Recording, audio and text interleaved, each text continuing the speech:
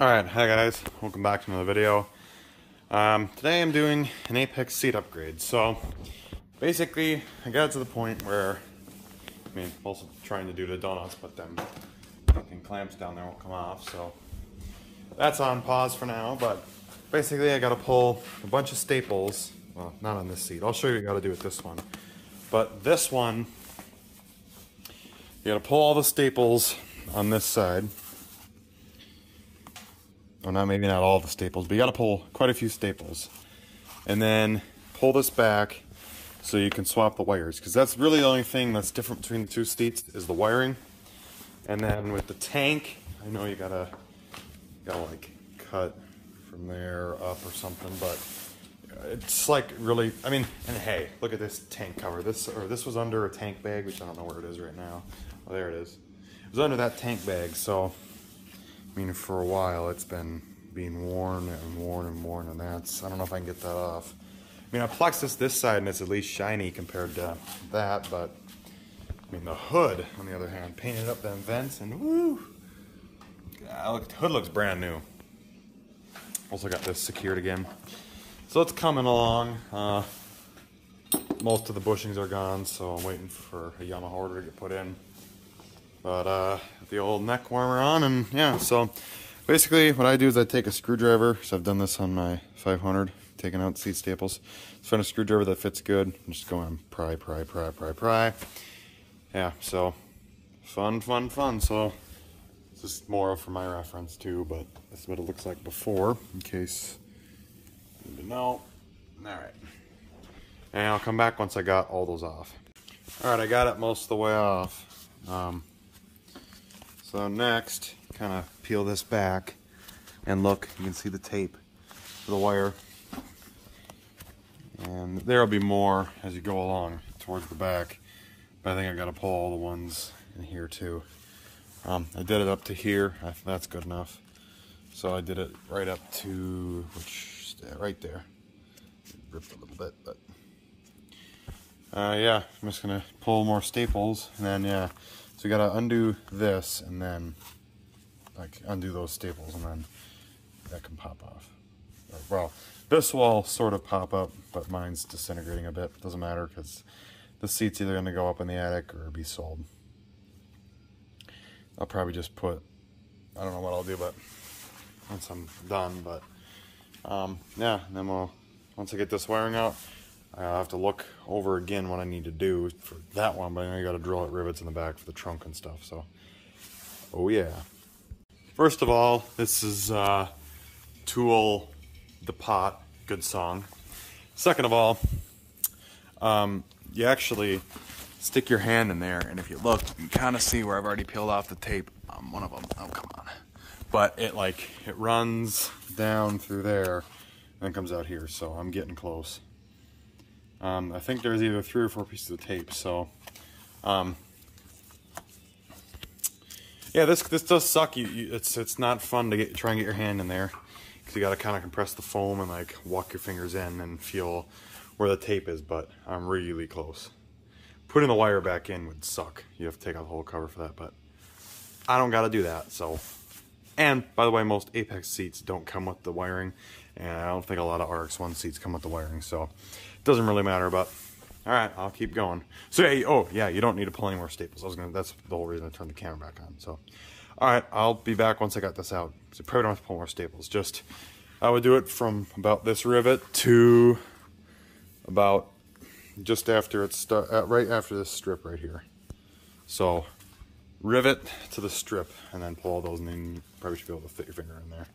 And unless you got really fat fingers like me, might be easier if you have skinnier fingers. But all right, I'll be back. Just kidding, I had to remove more staples, but if you look and get the camera in there enough, you can maybe see the tape's it's a brown stuff right above my finger right now. You just take that off, and the whole thing should slide right out. So I'm gonna do that quick. But yeah, I had to go up to just undo all the gray. That's my advice, and then go a little bit above onto the black up there. But all the gray, where all the gray is, and yeah, same thing up on here. So just go up to this from this shield, and then should be good. But It's about this many staples if you want to sit and count. Just it's a lot. Victory. Finally got it out. It is important to know which end goes where. This one obviously was in the seat because of how clean it is. Check everything after. It's not fun to pull it out, but basically just stick your finger way in there, and once you find the tape, rip it down. And yeah, doing it like this up here, you can see where the tape was. So there is 4 pieces. Bad design. You have to if you really want to do this simply, take the whole seat cover off. This only took me like, I don't know, 10 minutes. So expect this to be like a 45-minute to an hour job. Something like that. Oh, I'll get the Apex seat up here and we'll take that one apart too. Get the Apex wiring out of it and then get this one in. Cause my dad's got an Apex too. So he could use the wiring if his goes bad. Or whatever, you can always make money on that. I'm sure someone needs it. Anyhow, alright. Got the Apex seat up here. If you look, so the main thing I'm gonna like about this upgrade is the RX1 seat doesn't have a tank or a glove box or a tank spot, whatever. The Apex seat, on the other hand, does, and that's where the wiring runs through. So you can see, it's where it goes through down there and down there. So, hey, we got a Yamaha thing. Okay, have that out. Which I was expecting to see the 2 little, these J-hooks, but there is none on this seat because they probably got used for this one again. But it's fine. We got that. So, let me see. So I think you got to drill those 2 rivets, maybe.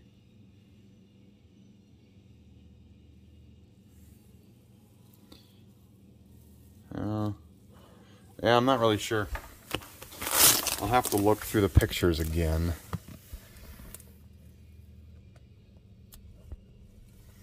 This one's a little better of a design, but it doesn't seem... I mean, it's not simple by any means. And here's where it comes through up here. So I think I still have to undo staples, if I remember right. Oof. Yeah. There and there, it's worn through, but other than that, there isn't any. Oh, it's a little nick. But, I mean, compared to what it could be, they're both good seats, so. Alright, yeah, let's see if I can maybe get that wiring out. I'll have to just do it off camera and then go through and then show you like what I did. So that's what I'll do. Okay, this was kind of a bugger to get out, but basically, so it looks like you would have rivets on the bottom. Like it looks like those are rivets. There, oh, sorry. That right there and that, but they're not, and that one too, but they're just like, I'll show you inside here. They're not. They're just like little plugs that you could put back in. But anyways, yeah, you just kind of pry up on this, and then you look, that's a lot easier than the stupid design of the other one. But, so, now I gotta find out what I need to remove next, what I need to do next, but, much better design. Much better design. Alright, and I found this out, that starting from the back of the seat, go up, okay. It's these 2 rivets and these 2 rivets. Then you gotta drop the whole glove box because now, like you can't reach far enough down there to get to where the wire goes. So basically you just undo those, drill them out, find the right size drill bit here, which I'll tell you in just a second. An 1/8 inch drill bit ought to work just fine, because if I set it in there, then it'll work. So, okay. Anyways, drill that out, and then the glove box will kind of drop or something. I don't know. I'll let you know how it goes. Oh yeah, you also got to remove staples on this too. I forgot to mention that because the thing, the TY 4-stroke I'm reading, the form, it doesn't say you need to remove these, but you do. Alright. It's hard to see kind of what I got, but basically there's like another rivet under there. I just tried drilling that out. I'm not sure if that made a difference or not, but I'm to this point, and now I think I can just pull the wiring. I think maybe there's a little bit of tape you gotta pull, but yeah, there's tape. There's tape there, and then I don't think there's tape anywhere else. But yeah, so there you go. I might try and slide this down to where that curve is, because it looks like where it would be. But there you go. Victory yet again. Wow. Easier and harder. Easier because you don't have to try and stick your fingers in there, but harder because you gotta drill rivets, and then once you finally wedge the screwdriver in there and pry that glove box apart, because you can see where it is. What I recommend doing is flipping it back like this, going in and trying to unclip as much as you can, and then you'll feel it like all of a sudden the whole thing will be off, and you know you're about to take the whole thing out. Alright, so now I gotta find out how to thread the new stuff through, and once I get this through, we'll call her a day then, because it'll be it, obviously. But whoa, my hands are cold because it's not warm, even with that damn heater. Still ain't doing much. So I might need to go in for a warm-up break, but yeah, I'm gonna do that. Doesn't matter to you guys because it's one big long video, but all right, I'll be back. All right, break time's over. So now what you want to do is take the wiring harness from the Warrior, or sorry, well, for you guys, it's the RX1 probably. So this one, in fact, I don't even know what I did with the Apex one. I don't care because I don't need it. Oh, I set it on my dad's sled. So make sure you know which way it goes, because there is only one way. It's pretty easy to tell which one, because usually it'll be this colored, but if you're not sure, just go up to your sled. By the way, you don't have to get it down this much. You just got to take the tank thing off and then unbolt the seat. But so this, it's obviously the connector for here because it's the same color. It's not the white one. That goes into the tail light, which if you look, you can see how those go. So make sure you do that the right way.